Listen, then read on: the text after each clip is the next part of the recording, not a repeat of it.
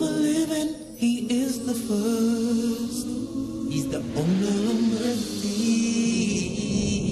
He sent his messengers to warn his creatures of the grave dangers of worshiping other than Allah.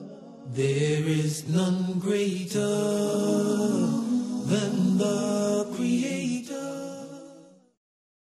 Bismillahi walhamdulillah, wassalatu wassalamu ala rasulillahi wa ba'd. Assalamu alaikum wa rahmatullahi wa barakatuh. Welcome back, dear viewers, to another episode in this series, Live Your Life on Purpose. In keeping with this theme, Live Your Life on Purpose, last time we discussed one of the most prominent, distinguishing features of the true Muslim, which is his love for his brothers in faith. This love, often referred to as loving for the sake of Allah subhanahu wa ta'ala, is something that helps each one of us find and taste the sweetness of faith. For the Prophet sallallahu alaihi wasallam said, ثَلَاثٌ مَنْ كُنَّ فِيهِ وَجَدَ طَعْمَ الْإِيمَانِ. He said there are three things that whoever attains them shall taste the sweetness of faith. And the first thing he mentioned in this hadith, مَنْ كَانَ يُحِبُّ الْمَرْءَ لَا يُحِبُّهُ إِلَّا لِلَّهِ. He said, and the first one to have this sweetness of faith, the first description mentioned, is the one who loves another person, but he does not love him except for the purpose of Allah subhanahu wa ta'ala. Meaning he loves him solely and exclusively for Allah azza wa jal. My dear brothers and sisters, there are so many ahadith that describe the status of two people who love one another for the sake of Allah subhanahu wa ta'ala. And so many ahadith that describe the high position in paradise that Allah azza wa jal has promised them. The Prophet sallallahu alaihi wasallam said, لا يدخلون الجنة حتى تؤمنوا ولا تؤمنوا حتى تحابوا أولا أدلكم على شيء إذا فعلتموه تحاببتم أفشوا السلام بينكم. The Prophet sallallahu alaihi wasallam said, none of you will enter paradise until you believe. This statement by itself is not surprising. We should know that our entry into paradise is conditional upon our belief. So no surprises there. But listen to what he then said next. He said, and none of you believe until you love one another. None of you believe until you love one another.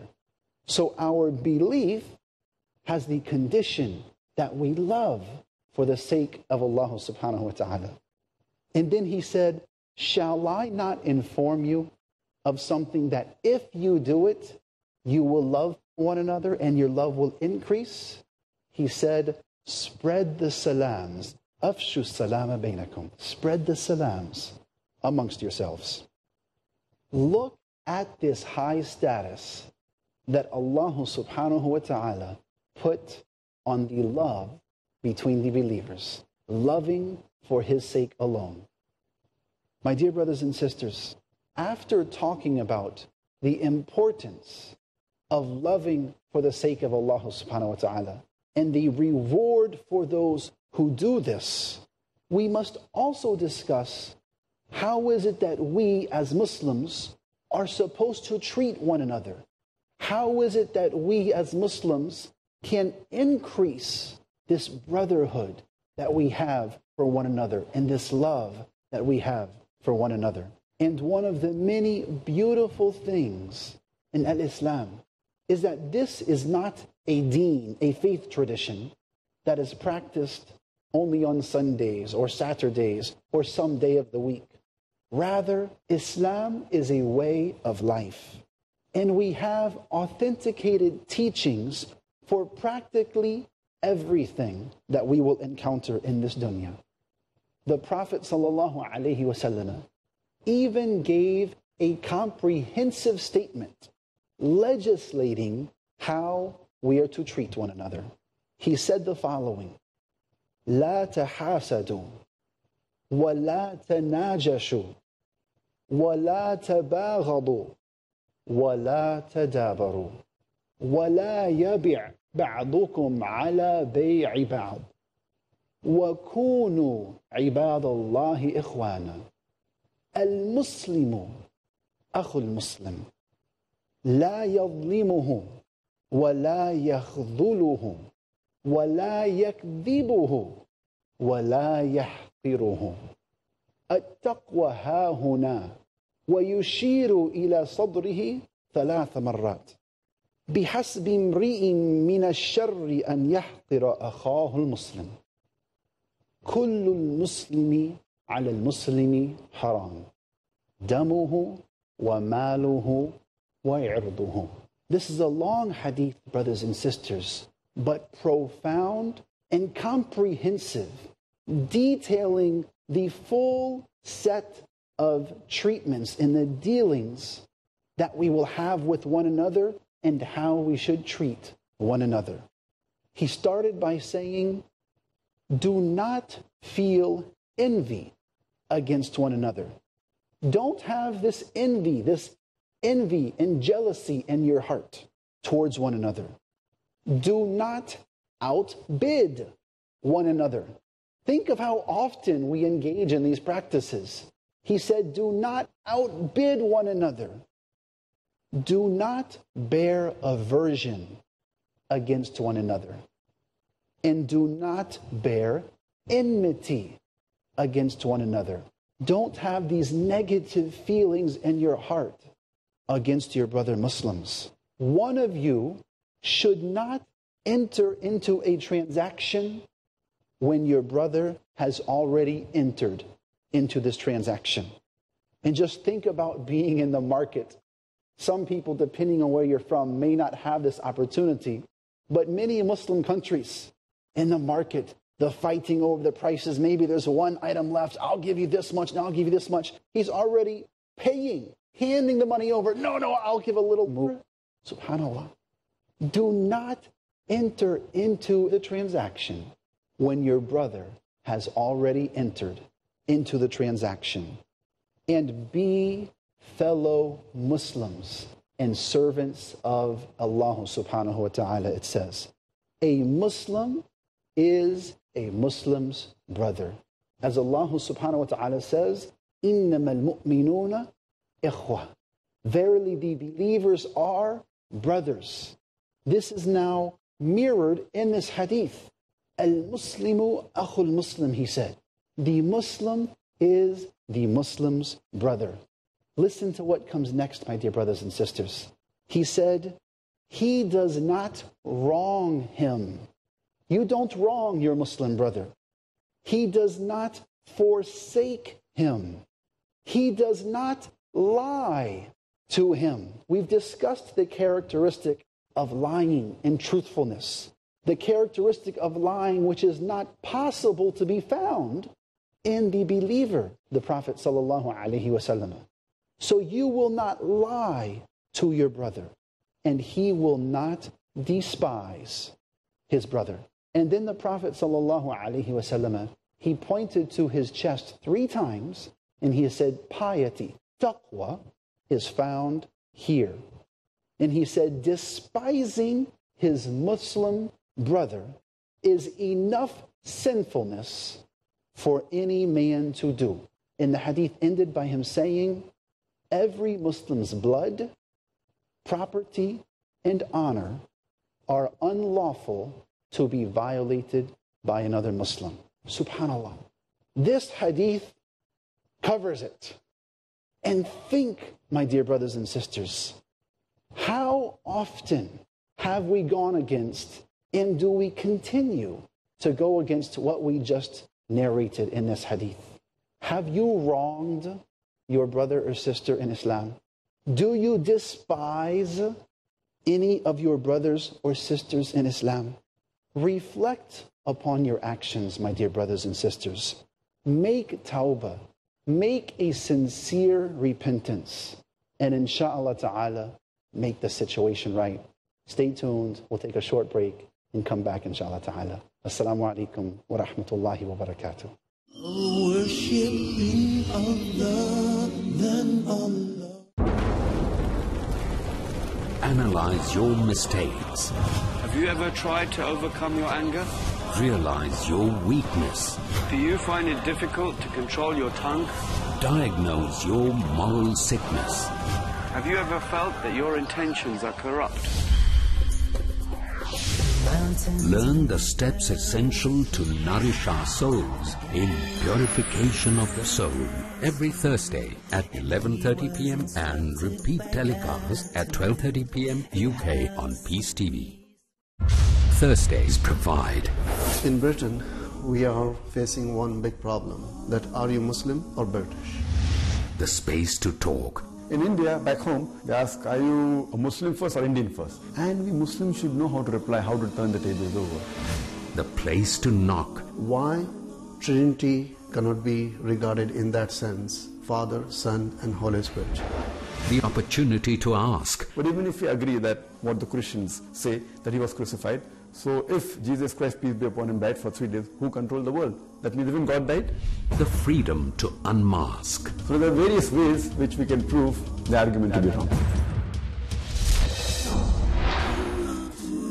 Let's meet Dr. Zakir every Thursday at 6:30 p.m. and repeat telecast at 9:30 a.m. UK on Peace TV. Worshipping Allah, then Allah. Assalamu alaikum wa rahmatullahi wa barakatuh. Welcome back, dear viewers. Before the break, we narrated a comprehensive and famous hadith wherein the manner by which we should deal with our brothers and sisters in Islam was very clearly described. Now, along with advising on how to increase your brotherhood and how we need to deal with one another and treat one another, the Prophet ﷺ also warned us of the things that work to destroy this very precious brotherhood that we are trying to actually strengthen. Examples include many things that you're aware of: unnecessary talking about one another, backbiting one another, and giving false assumptions and bad assumptions to one another. The Prophet ﷺ said, "La yadkhulul jannata qattat." The backbiter will not enter paradise. This should be scary for us, my dear brothers and sisters. We should be concerned when we hear that. Unfortunately, most of us are not concerned, and you're thinking, why would I be concerned? I'm not backbiting. But is that true? People think they're not backbiting because of their misunderstanding of what backbiting is. And inshallah ta'ala, in the next episode, we will give the exact hadith defining backbiting. But for now, let us suffice it to say that if we want to understand backbiting, we cannot go to Merriam-Webster dictionary or an online dictionary and search for the word backbiting and then come to our understanding. Rather, we need to get the definition as presented in the Quran and in the Sunnah of Muhammad sallallahu alaihi wasallam, wherein we read that saying anything about your brother or sister behind their back that they do not like, this is backbiting. Now, what is the famous response that we've heard, and likely that some of you are making right now if you're listening? You're going to say, yeah, but what I said is true. And we'll talk about this next time, inshallah. The Prophet ﷺ said, if what you have said about your brother or sister is not true, then it's actually slandering, which is worse. But if it is true, then it is backbiting. Even if it's true and your brother does not want you to say it, you have just backbitten your brother. So my dear brothers and sisters, it does not matter if it is not true. You are backbiting, and based on this hadith, you were just now denied entry into paradise. What else? What about these suspicions and bad assumptions that we often give to our brothers and sisters, where we assume the worst of your brother?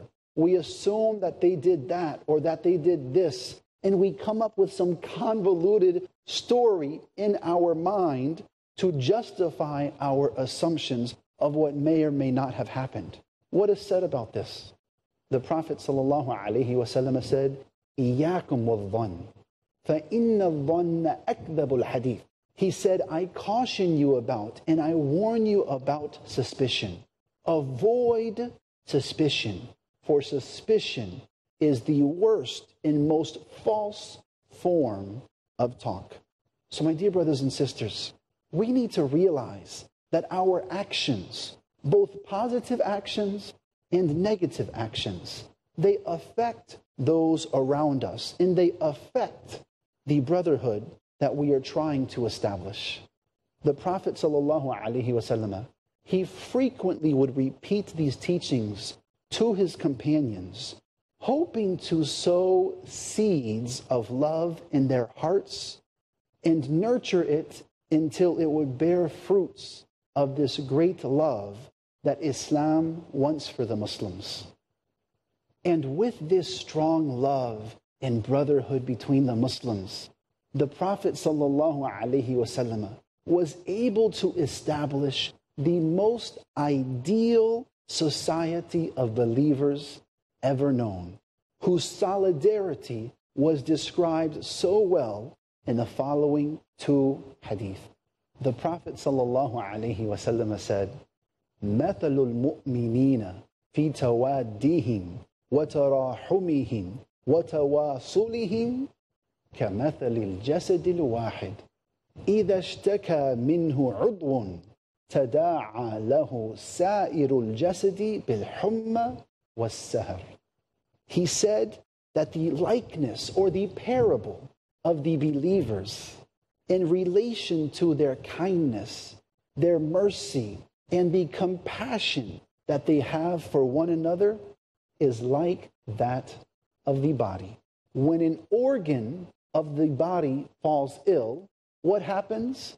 The rest of the body will respond with fever and sleeplessness. And also the Prophet ﷺ said, الْمُؤْمِنُ لِلْمُؤْمِنِ كَالْبُنْيَانِ يَشُدُّ بَعْضُهُ بَعْضًا. He said, the believer towards another believer is like a building whose different parts support one another. SubhanAllah. My dear brothers and sisters, we can see how Muslims affect one another. So we need to check our actions and we need to make sure that we are not being an assistant to the shaitan in trying to destroy this brotherhood. And no doubt there will be differences between us. We will not always mesh together. There will be different personalities and opinions. This is natural. Arguments can even occur. Tempers can flare. But let this not break us apart, brothers and sisters, and cause disunity. When problems arise and when conflict inevitably happens between the brothers and sisters, we have to implement the words of Allah subhanahu wa ta'ala, فَأَصْلِحُوا بَيْنَ أَخَوَيْكُمْ. So make reconciliation between your brothers. Try to bring them back to one another. Try to join their hearts to one another. You see two people who are arguing and bickering, and between their hearts is a barrier. Try to remove that barrier. implement this verse and try to bring them back and soften their hearts, inshallah ta'ala. And lastly, my dear brothers and sisters, it's important to mention the ayat and the ahadith about brotherhood in Islam. At the same time, it is always important to remember what truly makes us brothers. Allah subhanahu wa ta'ala says, إِنَّمَا الْمُؤْمِنُونَ إِخْوَةً. Verily, the believers are brothers. Our brotherhood is based off of our belief. There is a direct correlation between belief and between brotherhood. As Allah says, the believers are brothers. And as we know, the stronger our iman, the stronger our belief, the stronger our brotherhood. And the weaker our iman, the weaker our belief, the weaker our brotherhood. And as we know that iman can increase and iman can decrease based off of the performance of good deeds or otherwise, we can then say clearly that the more good deeds we have, the more our belief will increase and the more our brotherhood will increase. And the more that we enjoin in bad deeds, our iman will go down and our brotherhood will decrease.